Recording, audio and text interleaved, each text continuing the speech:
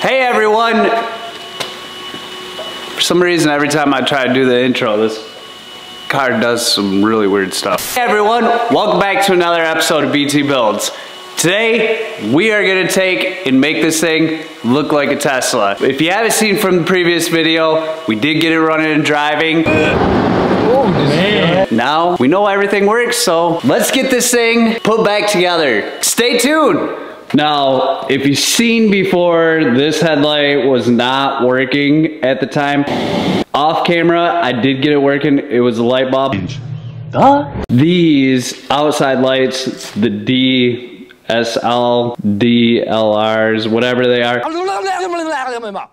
not working. So I tested this, and we have a broken wire somewhere in that loom. So the first thing I'm gonna do before we build out this whole front end is I'm going to take and remove all the wiring.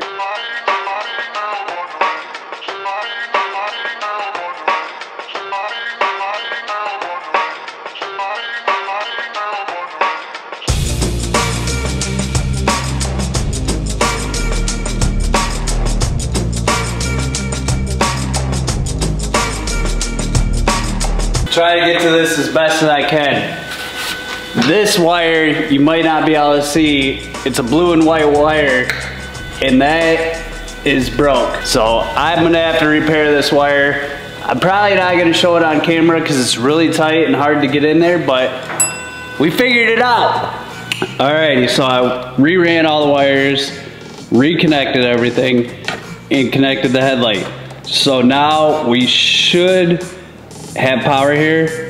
If not, I'm gonna have to take that all back apart, but we should have power. And I made sure that the ground wire was connected.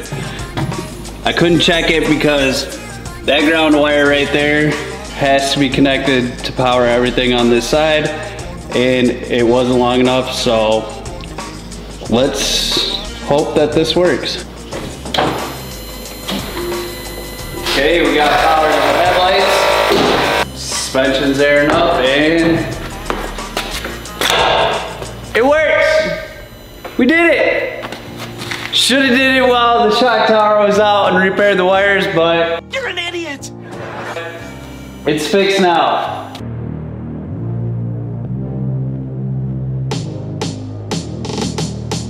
Now that we got the headlight figured out, there is some more electrical connectors that need to go up here for the parking sensors, the hood release, and these vents. Also, I did get a new one of these, the positive for the jump that hooks up here. So I'm gonna go ahead, install this, take this all out, put this in here, and then work on putting in the other electrical.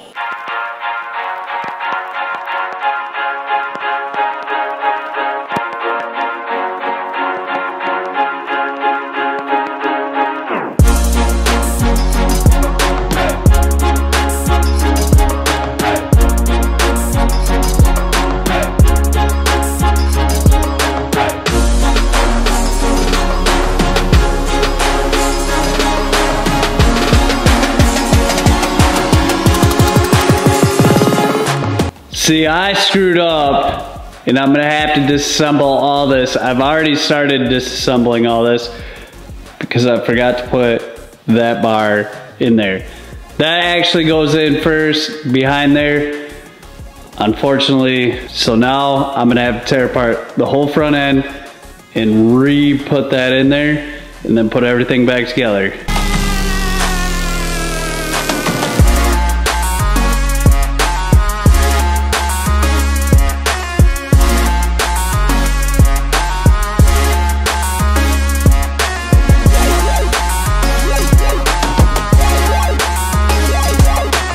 Now that I have pretty much everything installed on the front, I'm gonna start working on putting on the fender. If I remove this side skirt, I could get to them bottom bolts to throw on the fender, and then I could throw on the wheel liner, and then this side will be pretty much complete.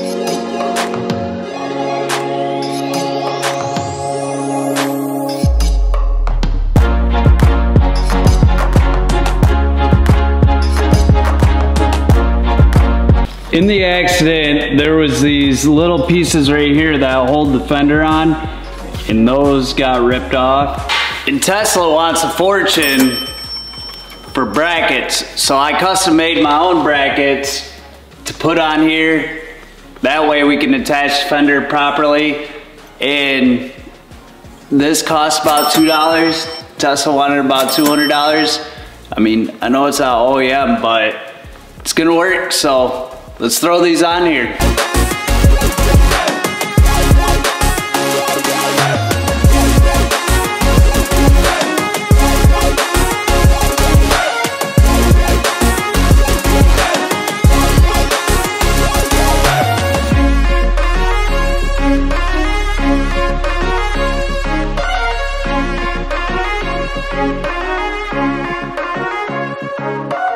I did buy a fender that was damaged, but it was part of a package deal. This came in it, and I knew that this was damaged. I thought I could fix it and re-weld it. This piece that goes in here, it does not line up and it tends to sag down. Good news is, this just came in, and this is a brand new OEM fender. It even has a plastic thing, so I know it's gonna be straight. You guys already seen me install this fender. I'm gonna make it easy for you.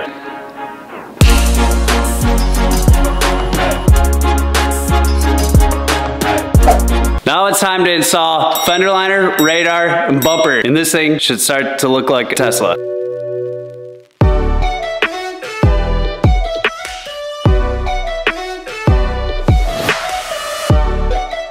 If it doesn't line up, then that means we did get it wrong and the shock tower is in the wrong spot. Let's install the bumper.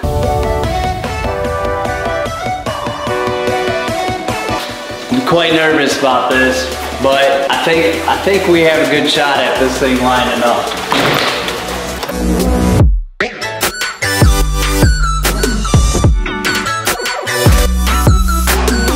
Front bumper is installed, and check this out. The side that was crashed, it's lining up perfectly. It's looking so good. Now on this side though, the side that wasn't in the accident, we got a funny little gap right here. I'm gonna work on that. I think that this little clip, when it was in the accident, got pulled away. It might be broken. I got some more clips. But for now, I'm gonna get into installing the front grille, oval, and the hood.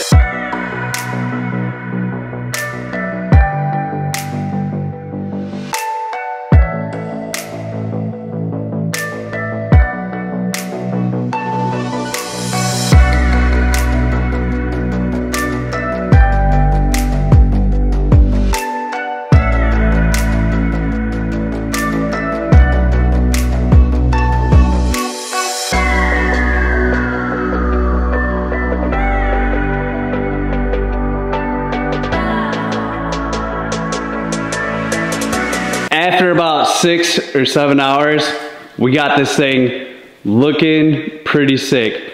Now, I did stop by the Tesla service center, because you can't call it a dealership. And some of the panel gaps on this thing, the fitment is not the best. Let me show you. So if you look at right here, this panel gap is not looking the best. Now, I did talk to the service guy there. They had issues this year in panel gapping. All in all, it looks pretty good. In the next video, I'm gonna start working on the body work for this and revealing the color of the wrap. As always, if you made it this far, you're awesome. Give this video a thumbs up. Hit that subscribe button. It truly helps me out. Here soon, I'm gonna be revealing how much this costs to build, and I haven't quite added it up yet. I'm a little nervous about it. I'll catch you on the next one, and peace.